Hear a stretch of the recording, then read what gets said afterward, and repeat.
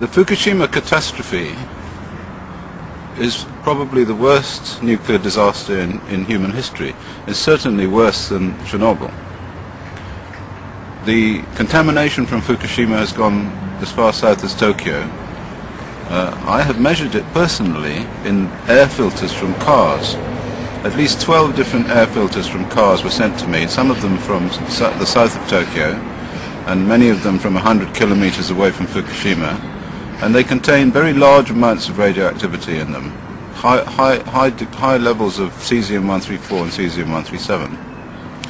So we can conclude without any doubt that that area, up to 200 kilometers, maybe more, away from the catastrophe site, has been seriously contaminated with radionuclides.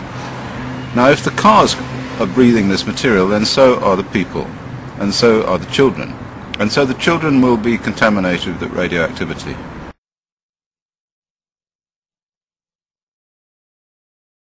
So today, I'm in Washington, D.C. A couple weeks ago, though, I was in Tokyo. And when I was in Tokyo, I took some samples.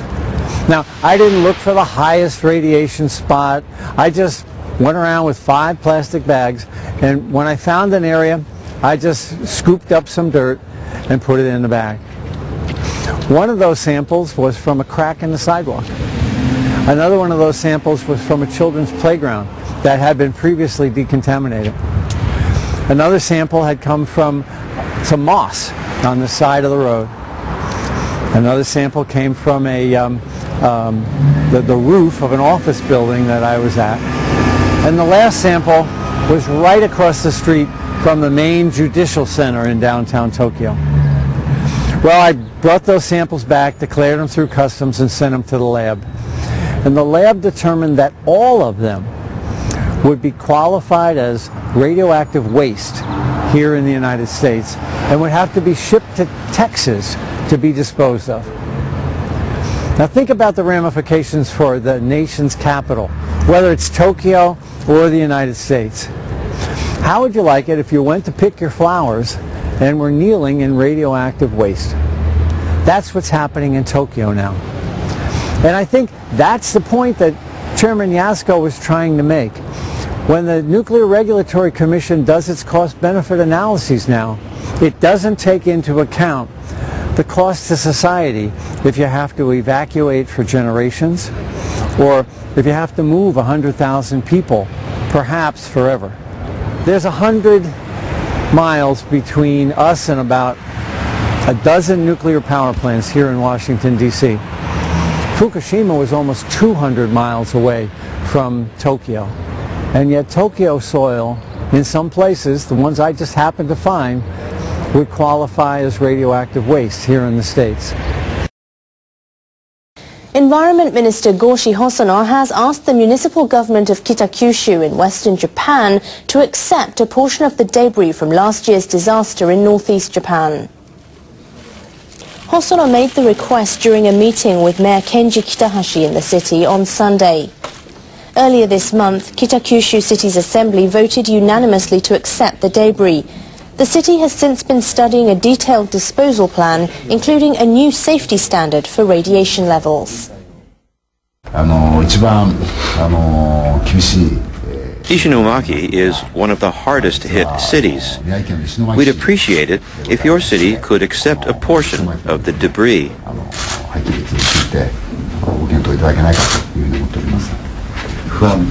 Some citizens have expressed concern about accepting the debris, but unless the rubble is cleared, the damaged areas will never be able to recover.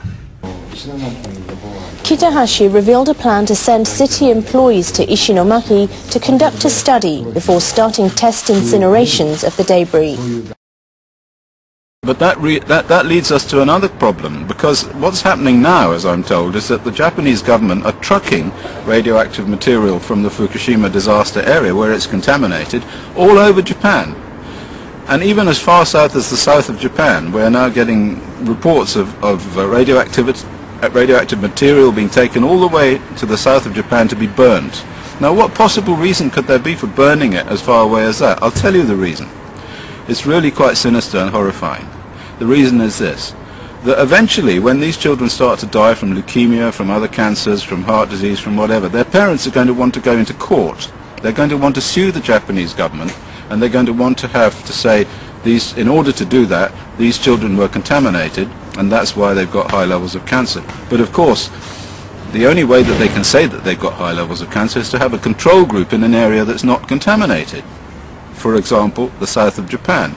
So I believe that the project to take this material and burn it all over Japan is to destroy all of Japan, is to increase the cancer rate in the whole of Japan so that there will be no control group to which you can compare these children in the Fukushima area.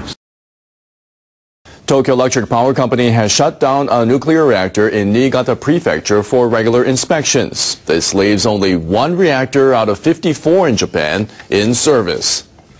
TEPCO suspended operations at the Kashiwazaki Kariwa plant early on Monday. All 17 of the company's reactors, including those in Fukushima Prefecture, have now been taken offline. In Japan, none of the reactors suspended since the Fukushima nuclear accident last March have resumed operations. The last active reactor, located in northern Japan, will be suspended by early May. At the summit, hundreds of anti-nuclear activists staged a rally in Seoul. About 500 protesters were on the streets. The demonstrators included people from South Korean civic groups and others from Japan, Taiwan, and the United States. A rally organizer says South Korea has had a series of problems at its nuclear power plants, including a power outage. He says the summit delegates must discuss nuclear disarmament and the abolition of nuclear power plants. A woman from Fukushima, Japan, called on people to work together to create a nuclear-free society. I want to tell the world about how people in Fukushima have been affected by last year's accident. Any country with nuclear power could face similar problems. More plants equals more danger. An outgoing senior Japanese official at the United Nations says Japan should play the role of democratic leader in East Asia to meet international expectations. This comes amid the rise of China and North Korea's nuclear development. UN Under-Secretary General Kiyotaka Akasaka made the comment in an interview with NHK. He will leave the post later this month at the end of his 5-year term. I believe the world is looking for Japan to take a leadership role in the region. As the country has established democracy, respect for human rights, and liberalism. Akasaka expressed a sense of crisis that Japan is losing momentum. He cited reductions of official development assistance and a decrease in the number of Japanese employees at international organizations.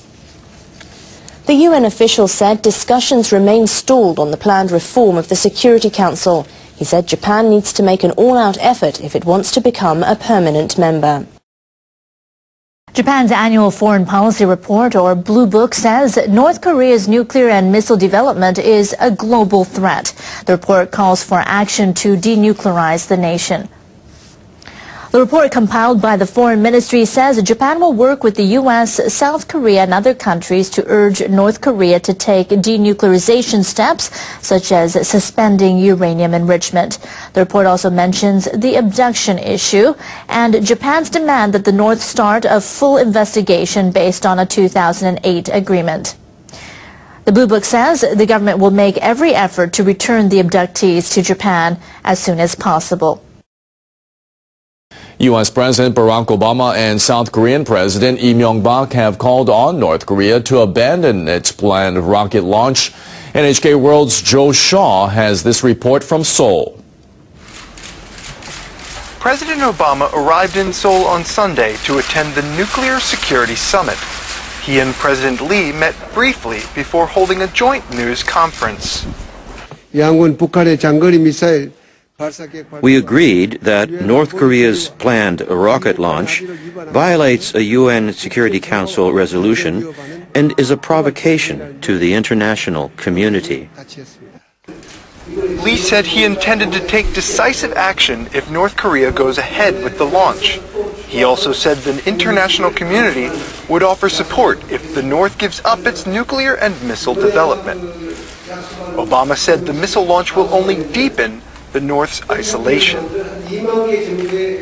North Korea will achieve nothing by threats or by provocations. North Korea knows its obligations, and it must take irreversible steps to meet those obligations. Earlier on Sunday, Obama visited the demilitarized zone dividing North and South Korea. The visit is seen by some as a show of Obama's resolve that, as U.S. Commander-in-Chief, he will tolerate no further provocations by North Korea. During the two-day nuclear security summit that opens on Monday, the two leaders are expected to call for unified action by the international community to stop the rocket launch. Joe Shaw, NHK World, Seoul.